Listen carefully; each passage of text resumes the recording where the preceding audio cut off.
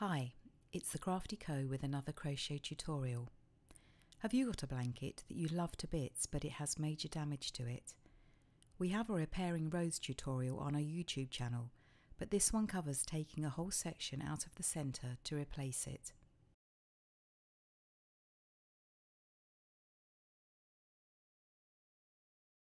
Here's what you'll need. A crochet hook suitable for the thickness of your wool. You may also need a smaller hook to pick up the stitches. Safety pins. If you are repairing a large area, you will need lots of these, but stitch markers work great too. Wool, to replace the piece you are removing. A large eye darning needle to sew in the ends. And finally, a pair of scissors.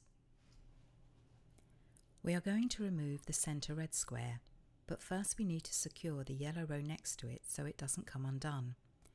It may be that the centre has been damaged beyond repair, or this section has become matted if a different type of wool has been used or has shrunk in the wash. First we need to secure the stitches in this yellow row, making sure we keep the two corner stitches together.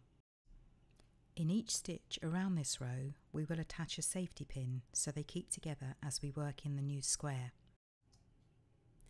Thread the pin through the bottom of the stitches, making sure you pick all of the loops up. Try not to catch the wool on the part that you are removing.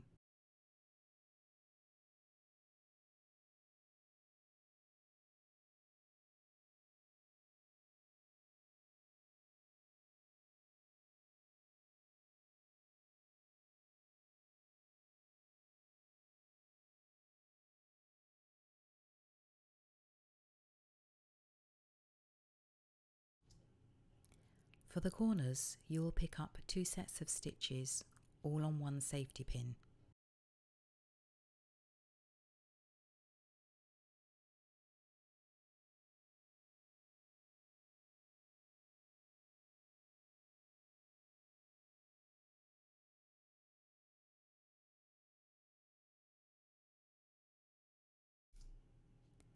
Once you have secured all the stitches with pins or stitch markers, you are ready to remove the inner section.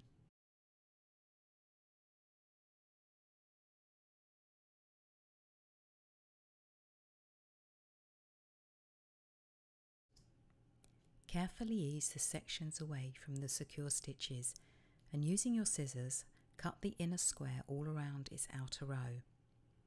If you cut either side of the pins, it will be easier to remove the inner section. It's an idea to make a note of how many rounds this inner square has in case you damage it too much when removing. You'll need to know this so that you can reproduce it exactly so that it has the right number of spaces when inserting one back in.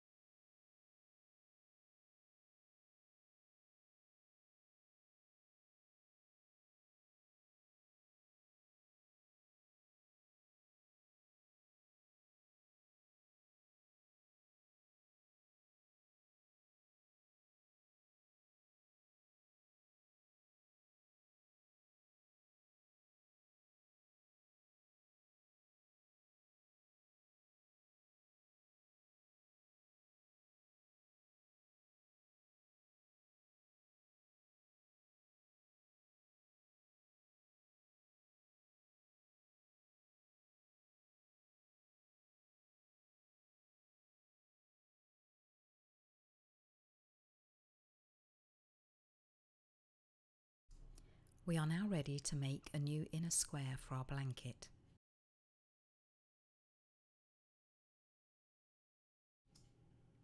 Luckily, with the old section, I am able to count my rows, and you can see that there were 3 rounds. I only need to work 2 rounds initially in this new square, as the 3rd round will be completed as I attach it back into the blanket. Here's the new section. I have worked 2 rounds and the first half of the corner. For my corners, I normally work a 2 chain. You may do more, so chain the number you would normally do and we can begin to attach it to the blanket.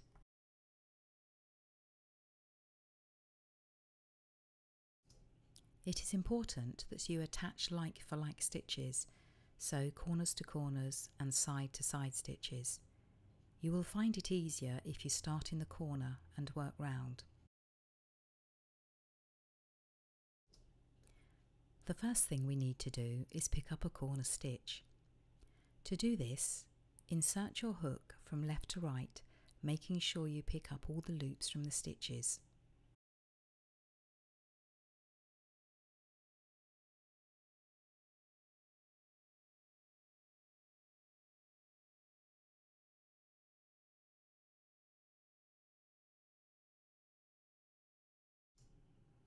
You may find it easier to use a smaller hook.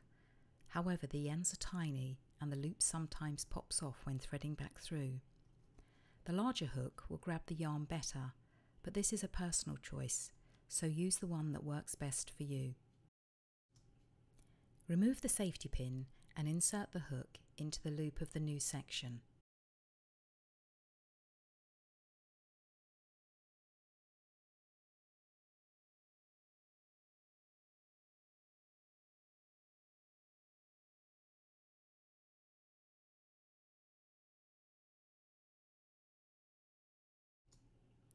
Carefully pull the hoop back through the loops.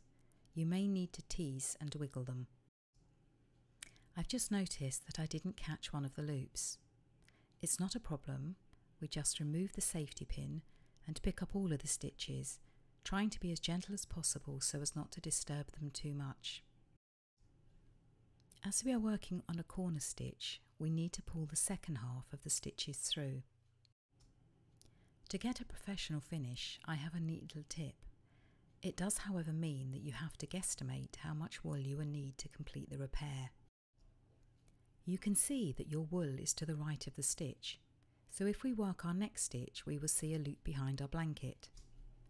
We need the wool to the left so we can crochet as we normally would in a round. Pull the new stitch through the loops so that you can grab the strand of new wool and gently tease it through. This will only work if you have a continuous piece of wool and not one that is wound in a ball, as you need to pull it all through. For the corners, you will need to pull it through both sets of stitches. Making sure you secure your loop, pull through the remainder of the wool.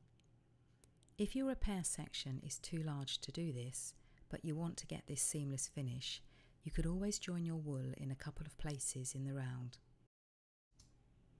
Once you have pulled it all through, rearrange the stitches back to where they should be. Your wool is now on the correct side, and to complete this corner, work the second half of the stitches into the same corner space of your new section.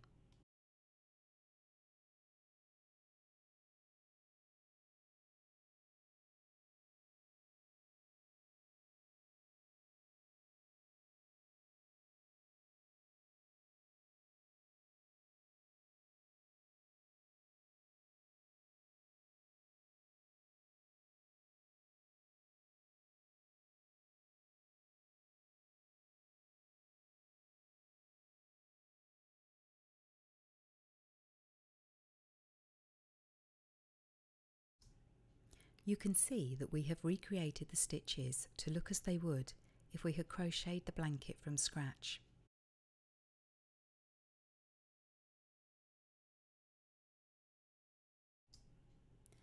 The side stitches are a little easier as we only need to pick up one set. Once you have picked up the loops from left to right, insert your hook back into the new loop and pull through just like you did with the corner.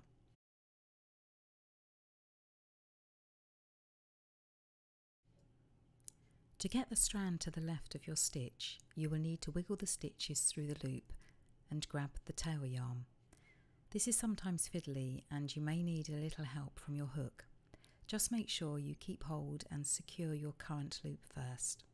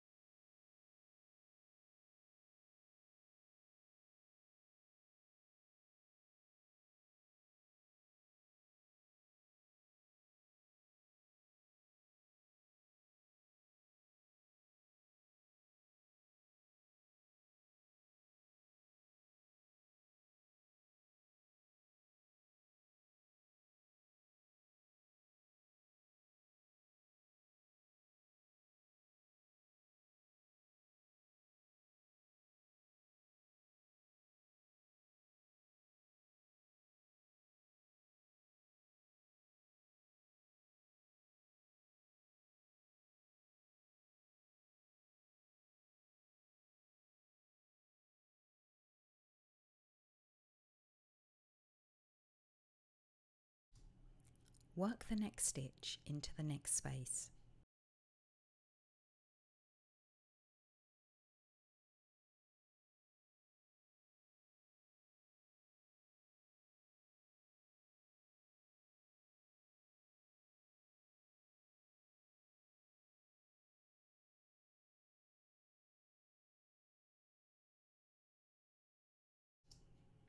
Continue around the round using the corner method for the corners and the side stitch method for the sides.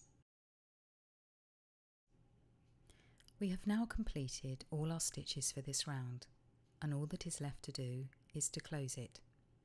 This is done by working a slip stitch in the top of the first stitch worked. In this instance it was a 3 chain, so I will slip stitch into that third chain, cut my wool and pull through.